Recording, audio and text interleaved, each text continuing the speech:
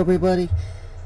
Today I want to reveal some information that the Father gave me himself, and of course I've had it confirmed by higher ups, I guess you could say. All of my information is always top level, and one of the reasons they give me information is because they know who I am. And you know, when you've been trying to kill someone their entire life and they just won't die, it draws curiosity from all of the world leaders. And you know, particularly I've managed to last through almost every presidential administration since 1965, so particularly the Bush years were the worst, and Obama years. Just the constant assassination attacks, because they know I have info, they know I can get info, I can see things. You know, everybody always wants to know, where do you get your information? It's like, the Father, the Most High God. You know, I am a born-again believer in Yahushua. I serve the Lord. Most Christians hate me. The churches hate me. The Satanists respect me.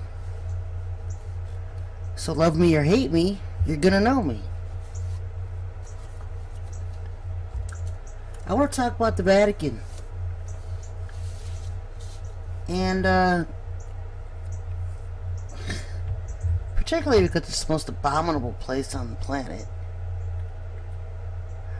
I went and got some pictures for you. There you go. Look.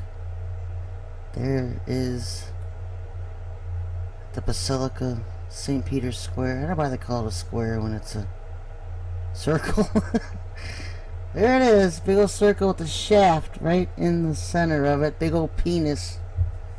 It's Lucifer's penis. They love having that all over the place. If I'm right, that was called the Astaroth pole.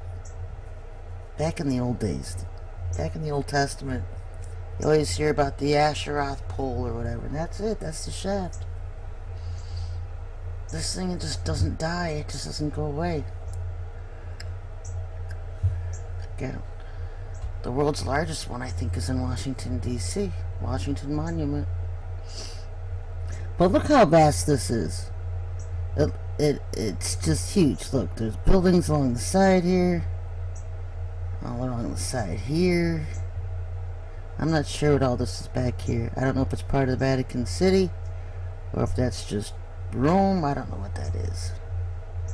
But you can see that all of this is part of Vatican City, because it's going to come into play here shortly when I start talking about a few things. This is it lit up at night. Looks like something out of hell, huh? I think it's supposed to resemble gold, but it actually looks like hell, like it should be on fire.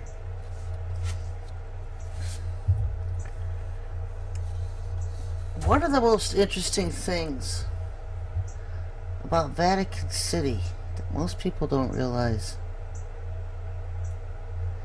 is that this city itself, underneath Vatican City, was a 13-level deep underground alien base.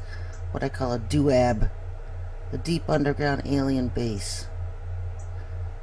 And Lucifer started building it back when the Jews were slaves in Egypt.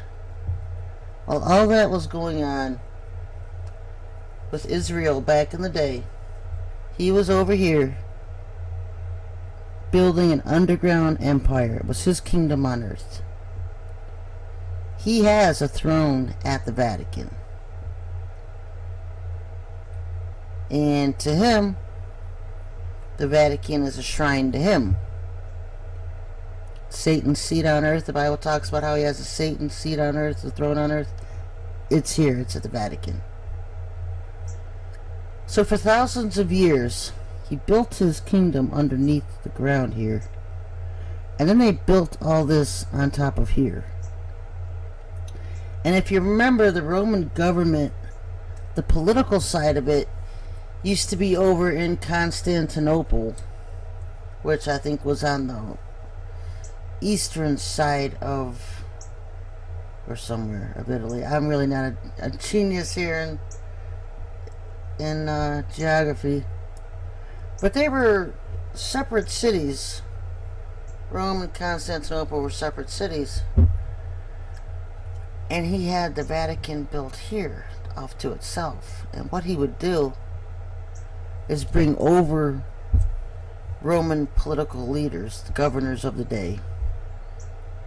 He loved Nero, he said. That was one of his favorite ones. When I asked Lucifer about the past, some of the people he liked, some of the people he remembered, and he liked Nero. Of course, Nero was famous for persecuting Christians, so Lucifer would love him for that, because he's a scumbag. Not that I want to get into that, because I could talk about that for hours. But what I want to do is just reveal some good old information about the Vatican that nobody else does. First of all, well, the base underneath here, the 13-level base, was destroyed back in 2012. At the time, I was in a war with Lucifer behind the scenes, and the Father destroyed the underground base here. I actually got 3 of them. I got the underground base here at DC, or Vatican. I got the underground base in DC, and I got the underground base that was underneath Buckingham Palace in London. And so they moved everything up. Everything that was underneath the ground, Lucifer's what he calls fun houses, were all moved above ground. And according to him, Vatican City is more or less like the Hotel California. You can come in, but you're only allowed to leave with permission. So they keep a tight lid on it because of the horrors that go on there. First of all, Vatican is the #1 child trafficking center in the world. All of the children come through here. The Pope gets his pick of the litter, and they all prefer young boys. And the cardinals, they all get the pick of the litter of the children, and then they're shipped out to the rest of Europe. Some of them make their way over to the United States. The United States has its own child trafficking distribution centers. DARPA runs it here in America. DARPA in the Pentagon. And the Vatican pretty much runs it for all of Europe. But that's been my war lately in shutting down child trafficking, and so it's ignited a whole another war between Lucifer and I, which our battles have been going on for years. No sign of letting up anytime soon. Another thing about the Vatican is that they have what they refer to as fun houses. And these fun houses are despicable. And these fun houses, if you could imagine just a few sections of hell itself, that would be the fun houses. They have tables where they strap people on the tables and they de-skin them. They peel the skin off their bodies. They snip their toes and fingers off with scissors. They experiment with chemicals and acids on them to watch their skin dissolve. They do all kinds of abominable horrors to people there. They also, that one movie, Hannibal, where the guy is eating his brain at the dinner table, and the guy's sitting there because he doesn't realize the guy had taken a chunk out of his brain and was sitting there eating it in front of him. That kind of stuff goes on there. Vatican City is not just the #1 center in the world for child trafficking, but also cannibalism, torture, all kinds of torment and rape goes on at the Vatican. Also, one of the ancient rules of the Vatican is that a private meeting with the Pope actually means that if you want a private meeting with the Pope, if you wouldn't even want to meet the Pope, rules are that you have to perform fellatio on the Pope. That's the rules. So you go to your private meeting with the Pope, you perform fellatio on the Pope, and then he might listen to what you're there for. He might give you 5 minutes, he might give you 5 seconds. But that's the rules. A private meeting with the Pope. So keep that in mind when you look at the people who have had a private meeting with the Pope. There's Putin, the most recent, Leonardo DiCaprio. This is Francis, and there's also pictures of Benedict here. There is George Bush Jr. There's Obama. Somebody, there's Kissinger. Angelina Jolie. There's some more of Angie. Prince Charles. Camilla. Oh, and the Queen. She doesn't get a pass either, you know. There's another one of Prince Charles over here. Tony Blair.